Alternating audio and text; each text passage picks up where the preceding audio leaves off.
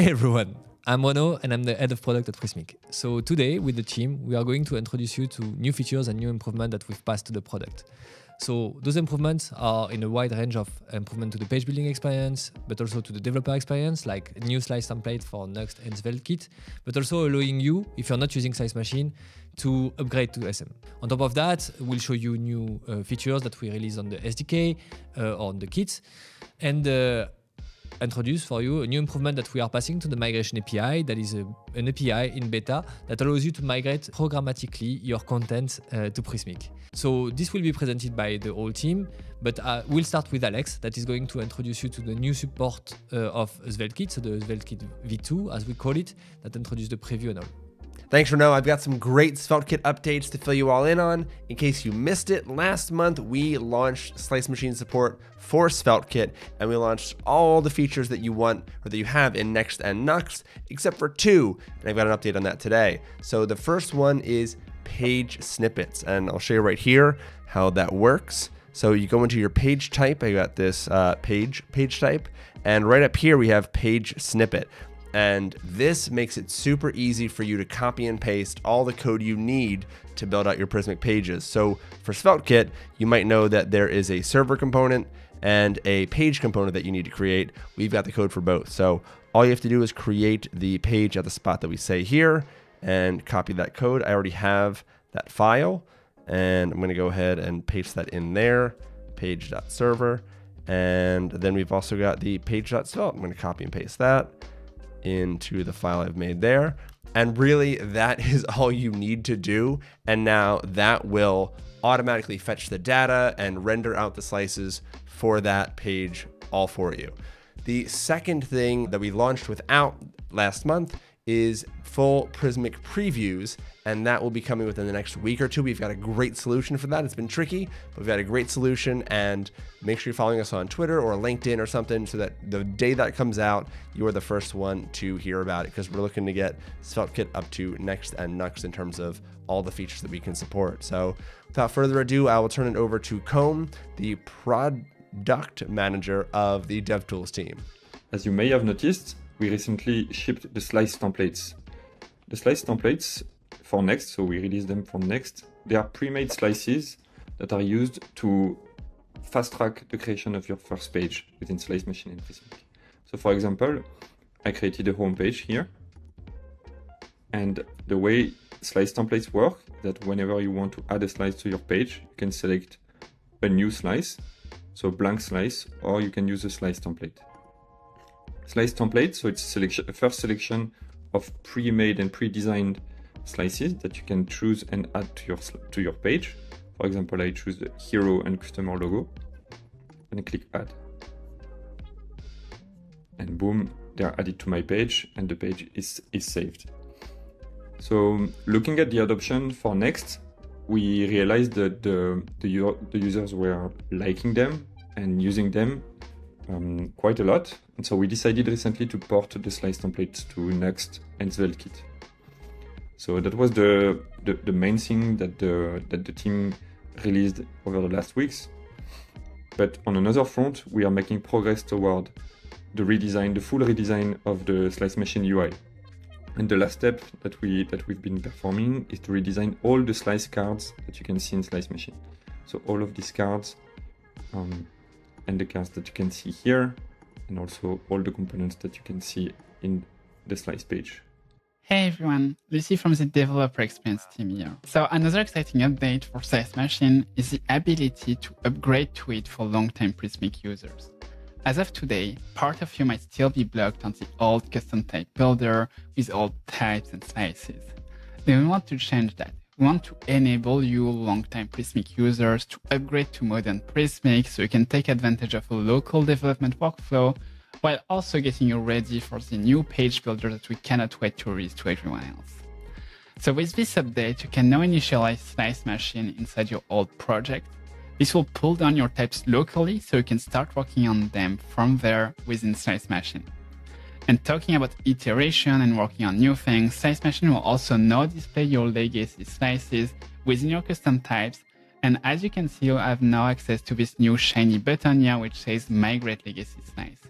This button is the ability for you to upgrade your old slices to slices managed by Slice Machine so you can keep iterating on them.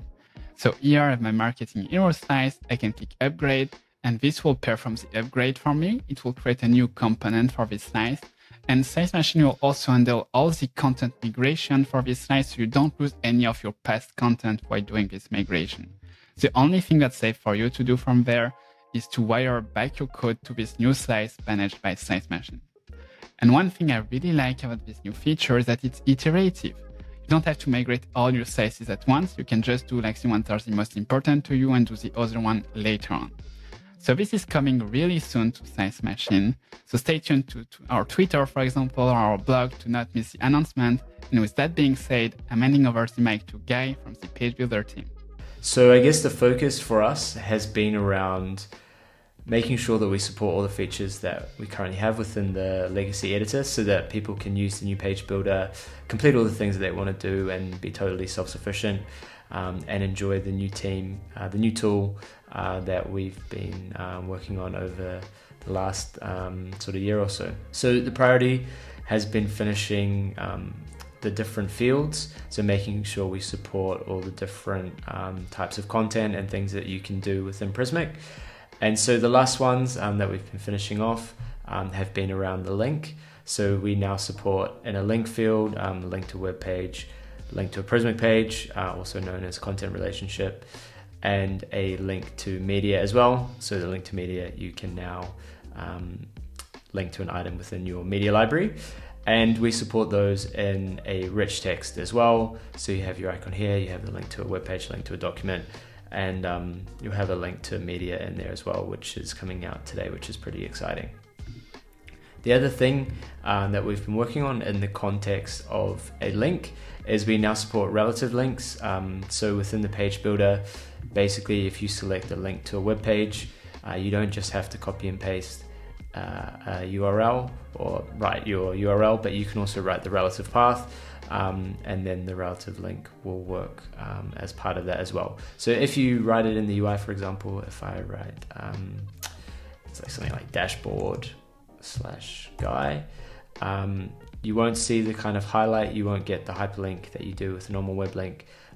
But if you have that within the field, it will work and you'll have your relative link. One of the other things that we've been working on is locales. So we now support locales in the page builder. So you see I have my little flag up here, ability to copy a locale here.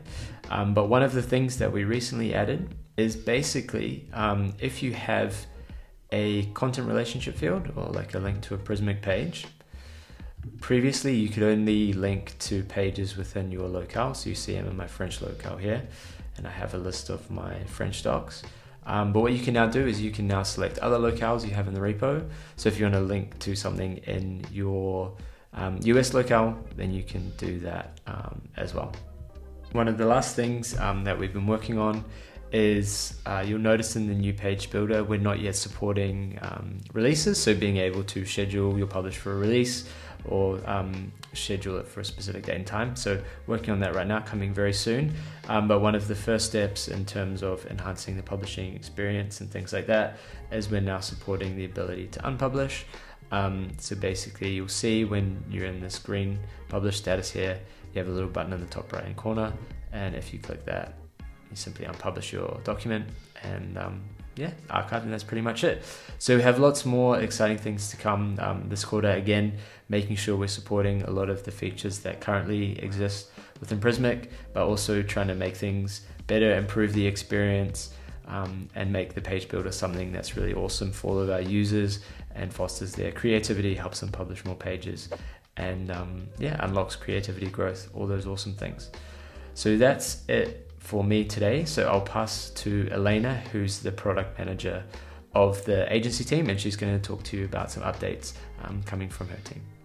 I want to share with you a new feature that we've just launched for our migration API in beta, and that is the ability to link multi-language versions of your document via the API. So what I'm going to do is I'm going to start by creating my English version, and I'm going to need the ID that I see right down here in order to link that English version with my French and my German versions. I'm going to insert that ID right here on the property that's called alternate language ID. And I'm going to go ahead and send in order to create my document. I'm going to do the same thing on my German version. And we're going to see